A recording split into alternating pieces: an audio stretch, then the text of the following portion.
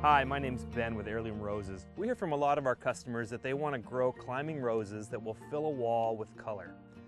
One of the most important things to achieving that is proper pruning and training of your climbing rose. So today we're going to go through the 5 simple steps of training and pruning your climber using the acronym Prune, P-R-U-N-E. We'll walk through each of the 5 steps, which will break this job down into manageable sizes so that you can achieve a great looking climbing rose. Pruning a climbing rose is different than any other rose. We don't take the main canes all the way down.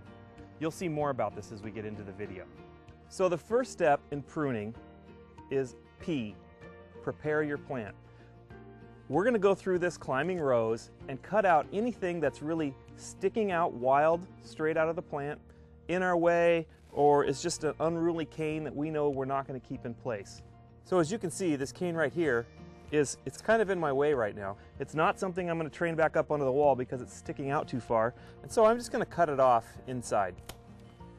Now, we'll make another cut on that later as we take it down, but what I'm doing here is just creating room to work and making a safe place so I don't get poked in the face with thorns. So as I get up into here, we're going to go ahead and just take this cane off and this one off, and really we're just making room to work. This one's in my way. As you can see, it's right next to my head. And some of these spindly ones in here. Okay, so again, I'm just cleaning up canes that are sticking out in the walkway here and are really in the way.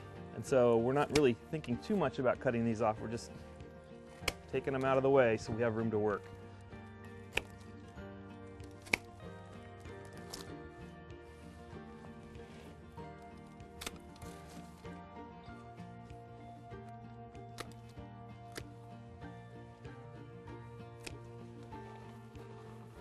Okay, the second step in our prune acronym is R. Remove any dead, diseased, or crossing canes. And what we're going to do is just work our way through this plant, cleaning up any old canes that may have disease spots or splits or damage on them. Any canes that are crossing and causing wear between the two, which can cause an area for problems.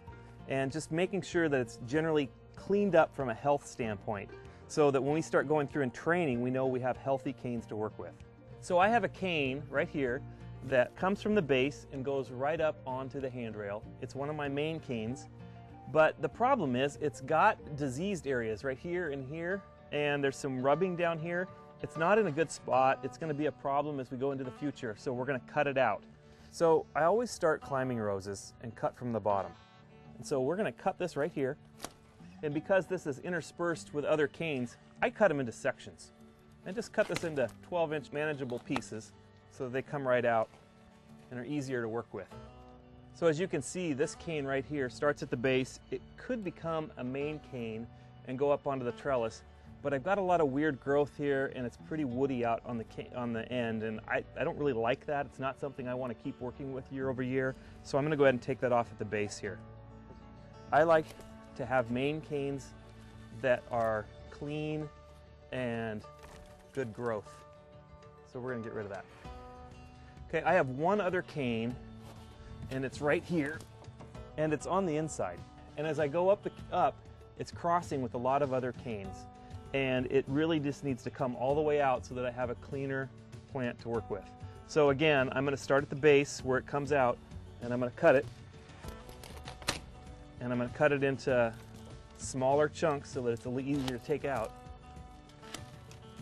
Okay, and as we work along, I see that there's another cane right here, and this one's coming up again from the base, but it's pretty woody and it's kind of interfering with some other healthier canes here. And we'll cut that, take it out in small chunks. So you'll see me using long-handled pruners throughout this process. I use these so I can reach back inside and make cuts that are bigger on these, so I don't get poked or scratched up. And a lot of these require just a lot more force to cut off than my hand pruners will do. So you'll see me using these interspersed, and they're an important tool to have when you're training climbers. Now, when I talked about crossing canes, you can see I have 2 canes that are crossing. These are 2 actually very important canes. One goes each direction, and I'm going to have a plan that next year I'm going to cut this big one out. I'm going to replace it with a newer, more fresh, healthy cane. But for this year, I really want to get a lot of good blooms on this, and I'm not quite ready to take it out. And this one's still crossing.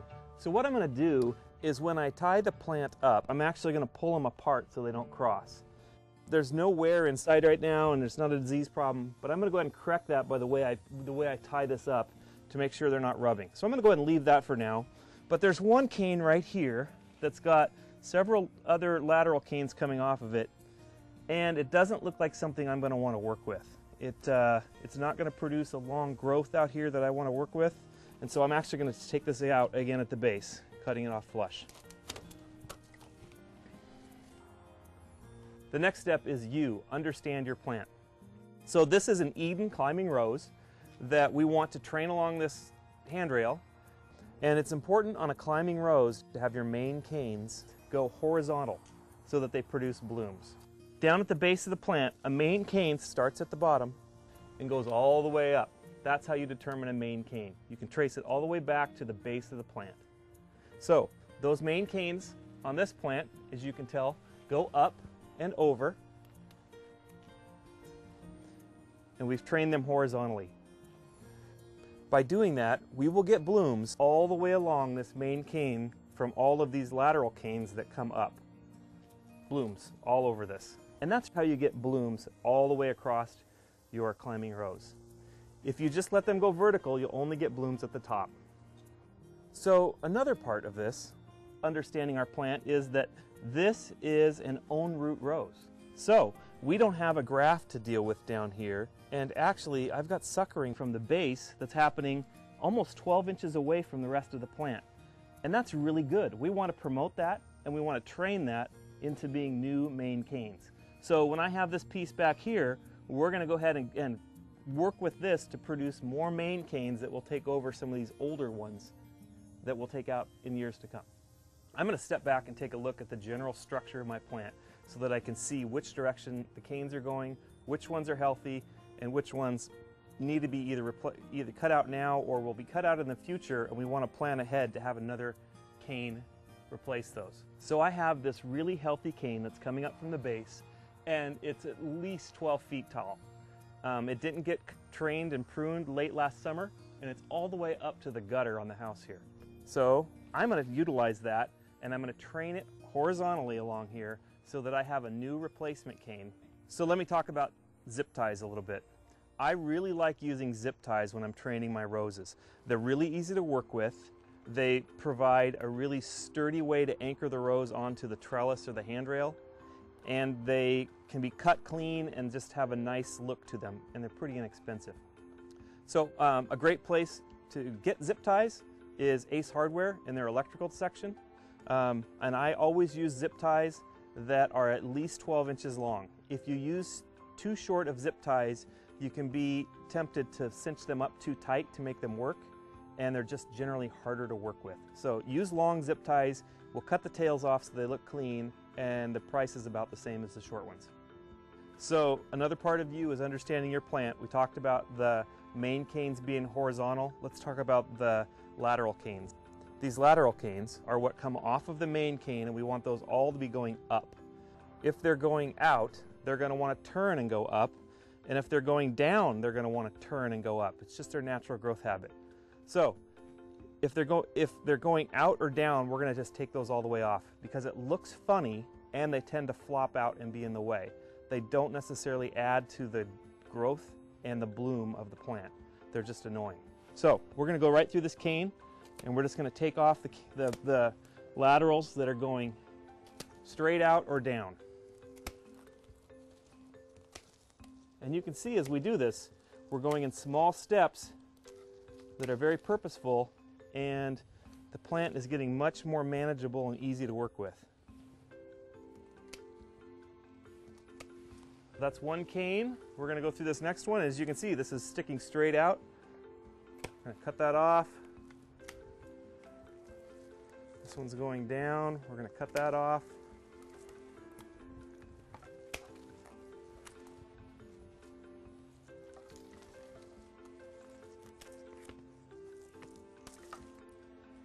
Okay, now I'm taking a lot of canes off of here, and I think you might be concerned that by doing this, I'm not going to get any blooms this year. I'm really taking too much out of the plant. This plant, when it comes out of dormancy and starts to grow, is going to put on full growth off of each of these lateral canes that are going vertical. And it's going to have full blooms on all of it. Okay, so on this side of the rose, I have 4 canes that I'm going to work with. This new one that went really vertical, I'm going to train that horizontally. And these other 3 that were trained horizontally that we're going to reposition. So I'm going to go along and start pruning all of these laterals. And when I prune these laterals, I'm going to look for a bud eye, one here and one here, and I'm going to prune right above the second bud eye. What that does is I'm going to have branching that comes off of here this year, and that branching and those canes that come off will produce blooms. And so by doing all of this cutting, we're going to get 2 more canes off of each one of these and double the amount of blooms. And I'm doing all of this before this gets tied onto the trellis or to the handrail here.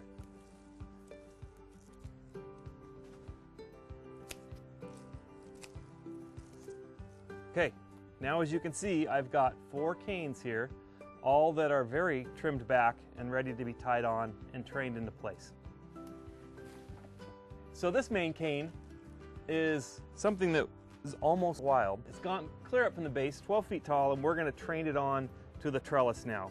It's going to be the first one I work with because I want to have room to really get it twisted into shape and put along here in a horizontal manner. So the first thing I'm going to do is I'm going to bend it, and I'm going to kind of split this handrail into equal 4-part sections. And I'm going to put a zip tie right here and start getting this one held into place. I put my zip ties on and I put them on a little bit loose, just enough to hold the cane into place.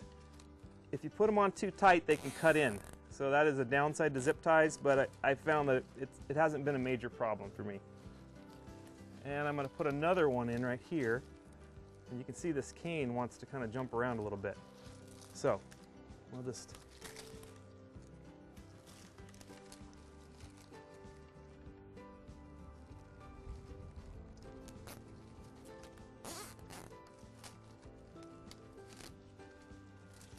So I put those on firm enough to hold it in place, but not so firm that it can't wiggle a little bit and grow. And then I go ahead and cut the tails off. That's a pretty nice clean look. Now this cane was at the top. I'm going to go ahead and move it up more and reposition it so that it's higher on the handrail. The effect will be I'll actually get blooms that will go up over the handrail, and I think that'll look really nice. So we finished off the right-hand side of this plant.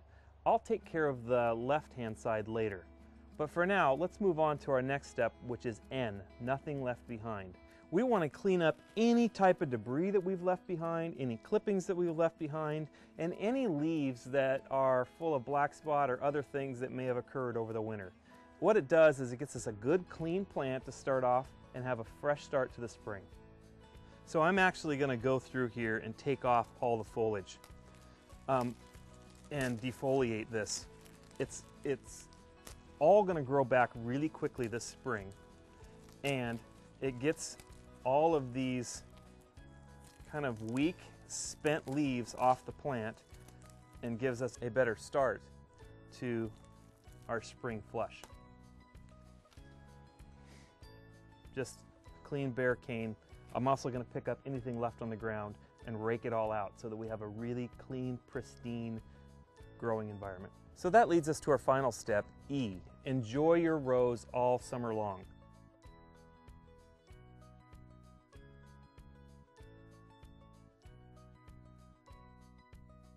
We're back for an update on this Eden climbing rose. It's been about 2 months since we pruned this. Before, when we pruned, it was dormant and cold, and we really got after this pretty hard. If you'll remember, we took cuttings off of all of these lateral branches coming up, and we said they would branch out, and lo and behold, they have. So what's exciting about this is we've got branching off of this lateral, but we also have branching along the main cane here, all up and down. And all of this is going to represent more blooms throughout the whole plant as we get into spring. So check back when we have blooms, and you'll be amazed. It's going to be a great wall of color. Okay, we're back. It's early June and we're enjoying the fruits of all of the pruning that we did early this spring when it was cold. And now we have blooms all over this Eden rose. To search for and fall in love with your next own root rose, visit us at heirloomroses.com.